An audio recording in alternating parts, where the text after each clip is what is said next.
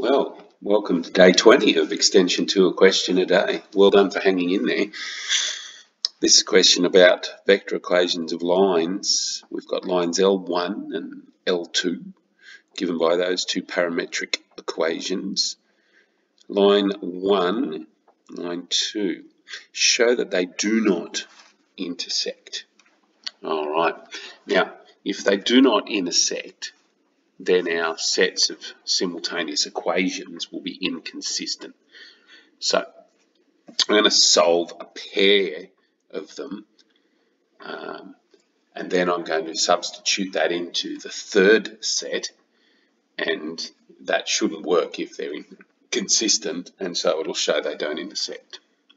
So basically we have 2 plus s is x for L1, and if they're going to intersect, that's going to equal minus 1 minus 2t on L2, and the same thing's going to happen here. We've got y equals minus s, and if they're going to intersect, that's going to equal t on L2, and finally we've got ourselves z is 2 minus s, and if they're going to intersect, that should equal 2 plus 3t. So what I do is I solve any two of those three different together, and then I substitute that solution into the third one. And it won't work because they don't intersect, but I've got to show that. So I'll just grab myself a different colour here, and I'm going to solve. I'm going to say, well, I'm going to substitute t equals minus s, right, from there into the 2 plus s equaling minus 1 minus 2t. So 2 plus s equals minus 1 minus 2, and t is minus s. So 2 plus s equals minus 1 plus 2s. I'll just give myself a bit more room here.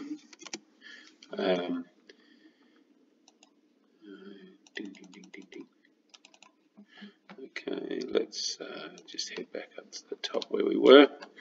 Alright, so I get 2s minus s is s, and 2 plus 1 is 3, right? i.e. s equals 3. And then that means since t is minus s, then t equals minus 3, right? So now what I need to do is check if that solution works in the green one. So now I'm going to sub s equals 3, t equals minus 3 into 2 minus s equals 2 plus 3t. So the left hand side is 2 minus s is 2 minus 3 is minus 1. The right hand side is 2 plus 3t, which is 2 plus 3 times minus 3, which is like minus 7. The left hand side does not equal the right hand side. Therefore, s equals 3, t equals minus 3 is not a solution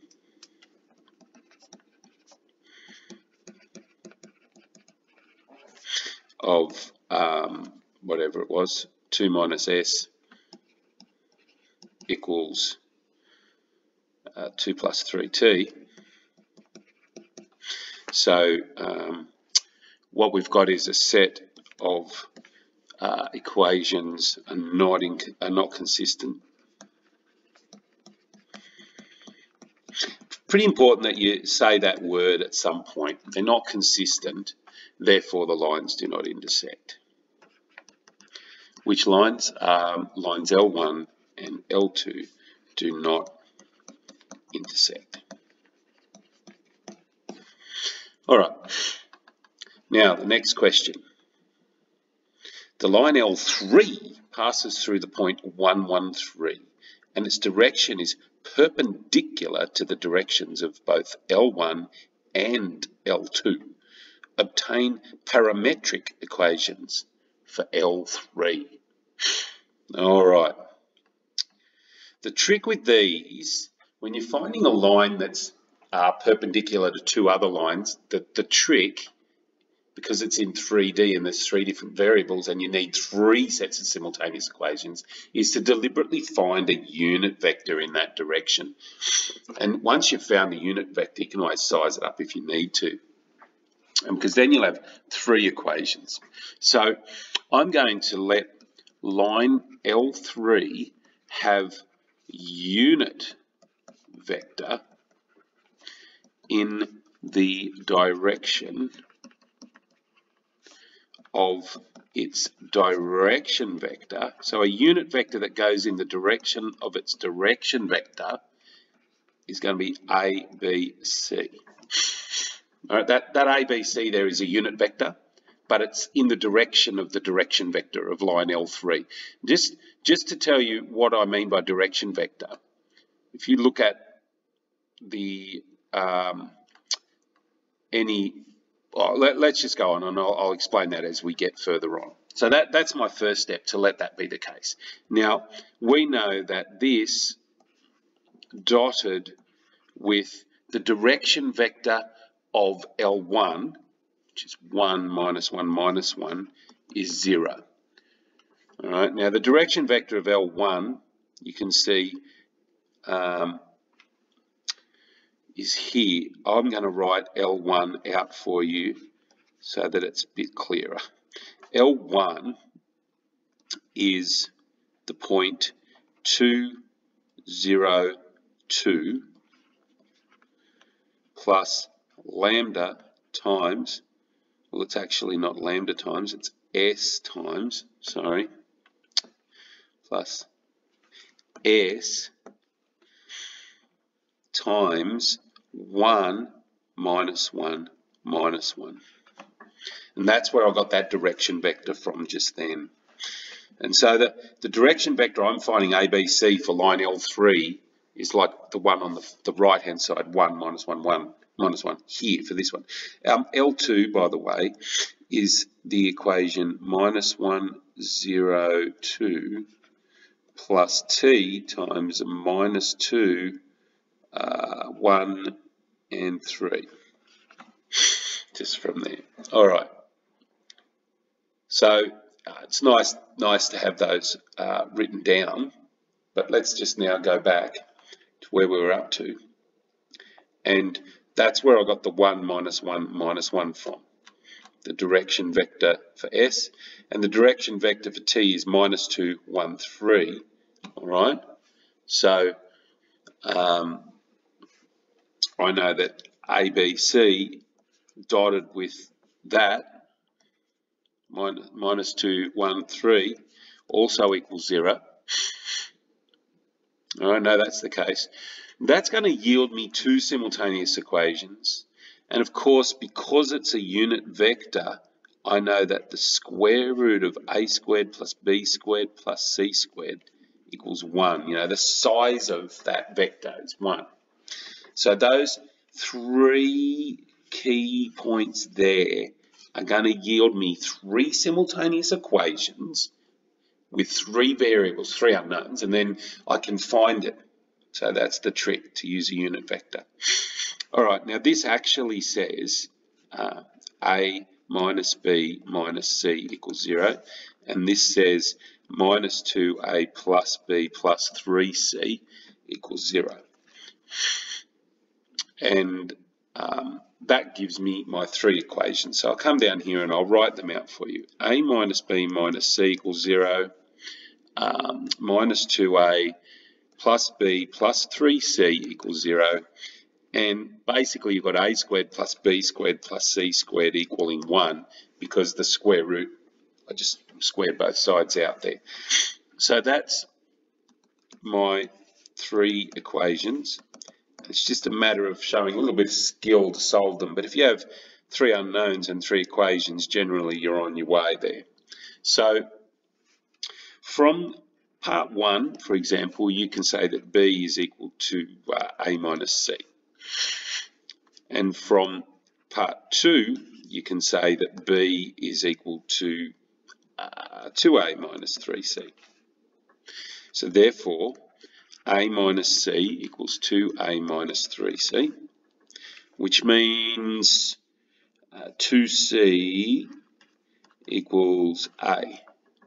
All right, there's something. Now, I've got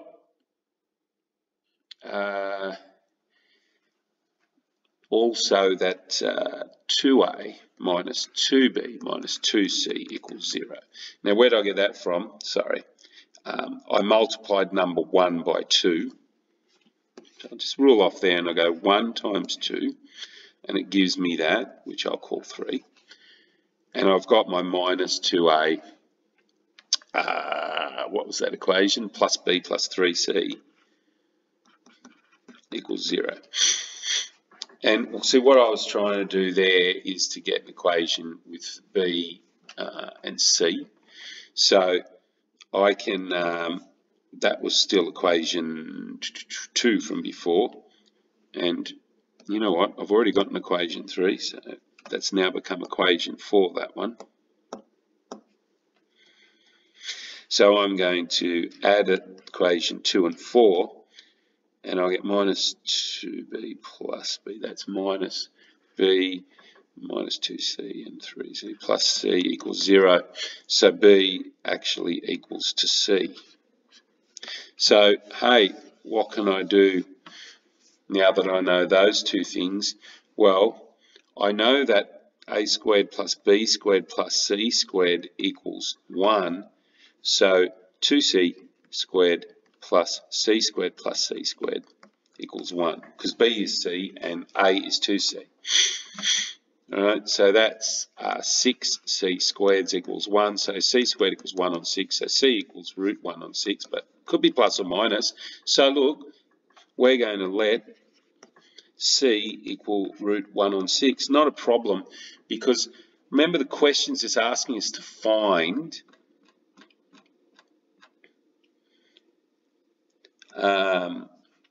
parametric equations for L3, all right? And so there could be different ways to represent that. And we just have to find one set that's going to represent it. So if c is root 1 on 6, that's fine. Therefore, a is equal to 2, because a is 2c, so it's 2 on root 6, because that's 1 on root 6. And b is equal to c, so b is equal to 1 on root 6. All right, so I'll just write that more clearly there. You've got those three, a, b, and c. Now that's your unit vector in your direction, but that's fine. It's in the right direction. All right, so for line L3, we've got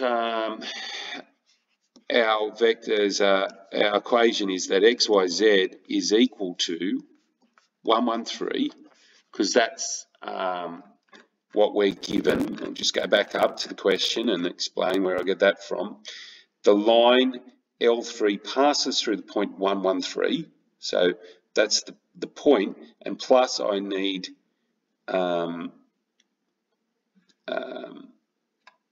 the lambda times the direction vector. So plus lambda times the direction vector, which is 2 on root 6, 1 on root 6, and 1 on root 6. Now, that's only one possible representation. I could have used the minus 1 on root 6, and I'll tell you what, I could pull out the root 6 out of there altogether, and just the value of lambda is different. You know, like you could have that x, y, z is, what was it, 113 plus, you know, and I'll do a different symbol instead of lambda, which now incorporates the root 6 into it, and it could just be 2, 1, 1. All right, but that number is now no longer the same as lambda. It's still going to give you a line that's going to work out. So, you know, there could be various answers there that are going to work. Right? Now, parametric equations wise, I just want to write out my equations. So if I use the first line that I got, I'd say x would be, what is it? X is 1 plus 2 lambda, 1 plus 2 lambda on root 6, and y equals 1 plus lambda on root 6, and z equals 3 plus lambda on root 6. So that's the set of parametric equations. Now someone else might say, well, I'm going to use, for example, x equals 1 plus, and they've got that thing, right? 1 plus 2 lambda, and y equals 1 plus whatever you want to call that symbol, and z equals 3 plus, right? But that's just another way to represent it, and just out of interest, right? This is different to now. What that was the parametric equations, but just out of interest, if x equals 1 plus 2 lambda on root 6, we know that root 6 of x, let's see, root 6 of x minus 1, because you go x minus 1 then times by root 6 and divide by 2, that's equal to lambda. And also root 6 of y minus 1 is equal to lambda, and also root 6 of z minus 3 equals to lambda. Since they're all equal to lambda, then root 6 of x minus 1 on 2 equals root 6 of y minus 1 equals root 6 of z minus 3. We can divide by root 6 and we get x minus 1 on 2 equals y minus 1 equals z minus 3, right? Which goes to show I would get the same as if I'd just come straight from that equation that's at the top of the page there now in red. If I just come straight from up here, sorry, I was trying to draw it in a different colour. What I'd get is that x minus 1 on 2 equals this symbol, and y minus 1 equals this symbol, and z minus 3 equals, upside down symbol. And because they all equal the same symbol, we can legit say that x minus 1 on 2 equals y minus 1 equals z minus 3, which is the Cartesian equation of the line. You can see the green and blue are the same, but they've come from what I've circled up there in red and what I'm now circling in green. So you can see why I'm saying different people might represent, what I'm ticking there as the answer, or they might say something like that's the answer. Or they might have used the negative 1 on root 6. It'll still come out okay. All right, so let's just get back to a pink pen there, and we're going to have to now look at answering the next question.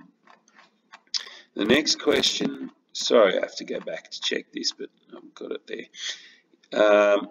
Find the coordinates of the point Q where L3 and L2 intersect, and verify that P lies on L1. All right, so we want Q, sorry, I've forgotten already, Q where L3 and L2 intersect.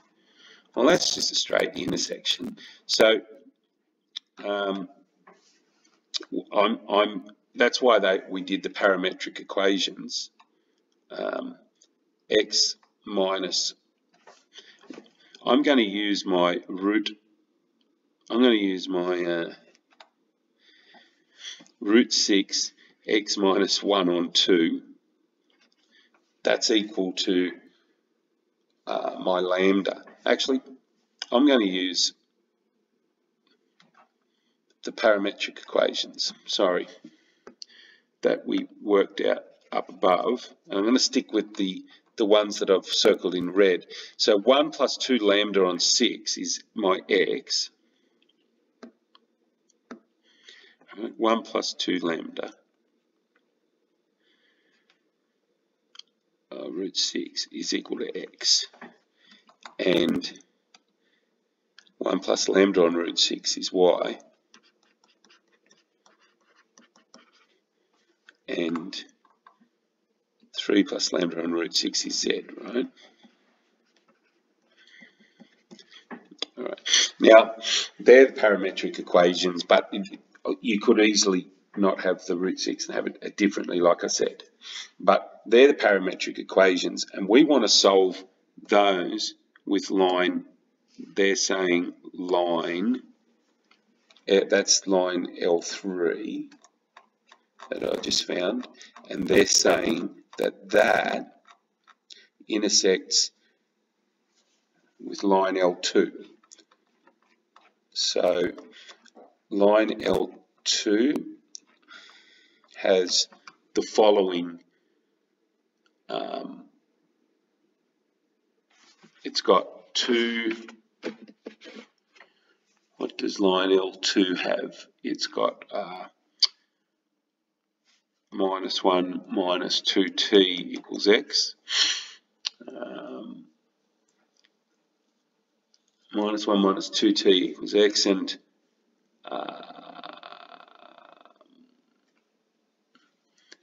what's that? What was the other one that it's got? It's just got t equals y. I'm just going to have to go up and have a look at what the actual equations are. You know, why keep the root 6's in it when we could just write it a simple way?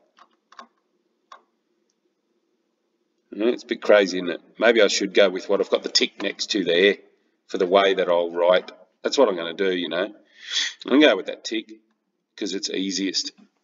So, you know what? I'm going to back off from having root 6's and things in there, even though it'll totally work. Just go with what's easiest rather than what fell out of that equation, just because it had unit vectors. So 1 plus 2,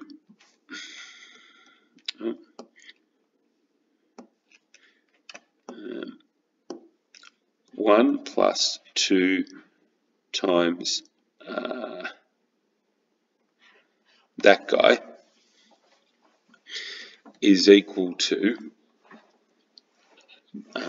minus 1 minus 2t, and then the next one is 1 plus that guy on line L3 equals t on line L2, and then 3 plus that guy is equal to 2 plus 3t on line L2. Now we want to, once again, we want to just find the point of intersection, but it's got to be consistent.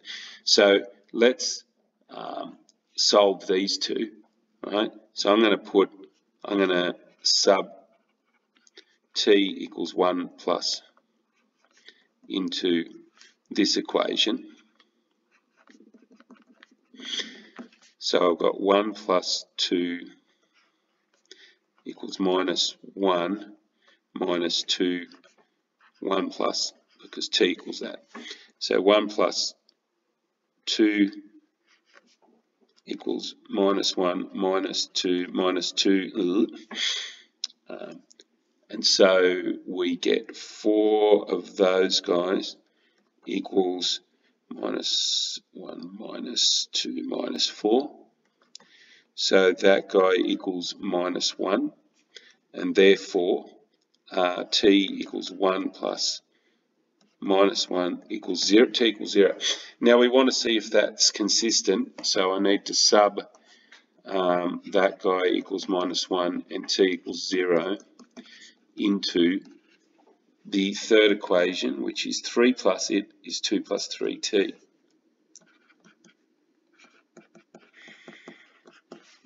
So the left-hand side equals 3 plus it, equals 3 plus minus 1 equals 2. The right hand side equals 2 plus 3t equals 2 plus 3 times 0 equals 2. So the equations are consistent.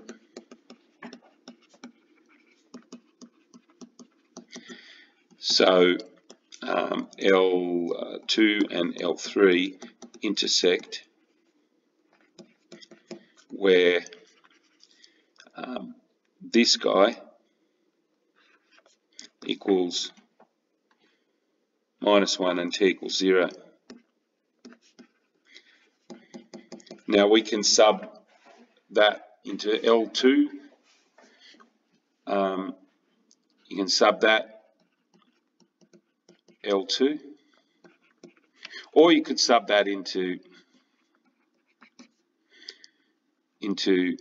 L3, but it'd probably easier just to sub t equals 0 into L2. If you sub t equals 0 into L2, you get the point is y is t, so y is 0, x is minus 1 minus 2 times t, y is t, and z is 2 plus 3t. So if you're going from L2, you get x equals minus 1, y equals 0, and z equals 2. So q is minus 1, 0, 2. Alright, so does that minus 1, 0, 2, we've got to verify that lies on line 1. So L1 is that x equals 2 plus s, and y equals minus s, and z equals 2 minus s. So sub in Q, then we have minus 1 equals 2 plus s, so s equals minus 1 plus minus 2, minus 3, is it? Minus 3.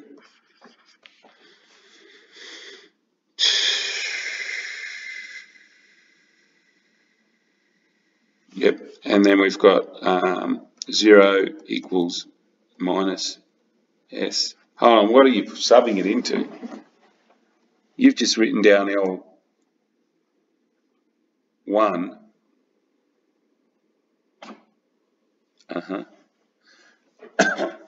What are we trying to verify? It lies on L1. Okay, y equals minus s. So y equals minus s. So can't be.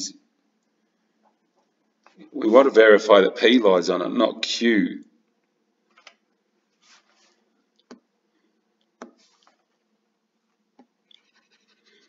Well, no wonder. Q doesn't lie on it. I've just verified that. But I need to sub in that the p is 1, 1, 3. So 1 equals that, and 1 equals that, and 3 equals 2 minus s. So s here equals 1 minus 2, minus 1. And s equals minus 1. And if s also equals minus 1, it's consistent. Therefore, it lies on it, right? So equations are consistent. Therefore, P lies on L1. All right, so we've got our last question we've got to do now, and it's getting quite a long question here. So last question, we just want to know PQ, the distance PQ. It's the shortest distance between lines L1 and L2. All right, so just a quick diagram might help here. Here might be Q, and up here's P, and they lie on the line L3. So one way, I know what the coordinates of them are. That's 1, 1, 3, and Q was minus 1, 0, 2. So vector PQ is, and you just go 1 PQ is minus 1, minus 1, and 0, minus 1, and 2, minus 3, which is minus 2, minus 1, minus 1. So the size of vector PQ is the square root of 2 squared plus 1 squared plus 1 squared, which is root 6. So that's one way to get the answer. Another way to get the answer is to consider that L3 is equal to 1, 1, 3 plus this guy times 2, 1, 1. So we go to point, this is point P, and you go to point B and then you add on lambda times 2, 1, 1.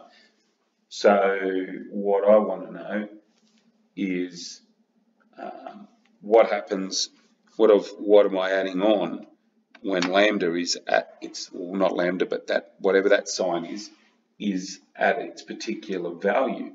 And that value is minus 1, because we know that that's what it is for Q, to get to Q, right?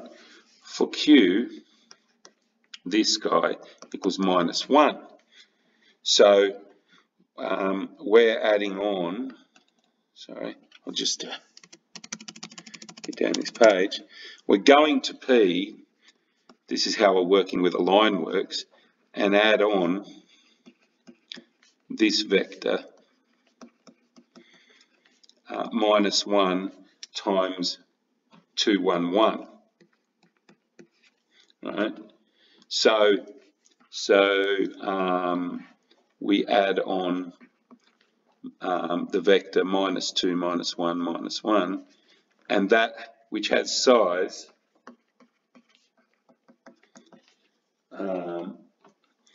root 2 squared plus 1 squared plus 1 squared equals root 6. So, you know, there's a few ways that you could find that answer.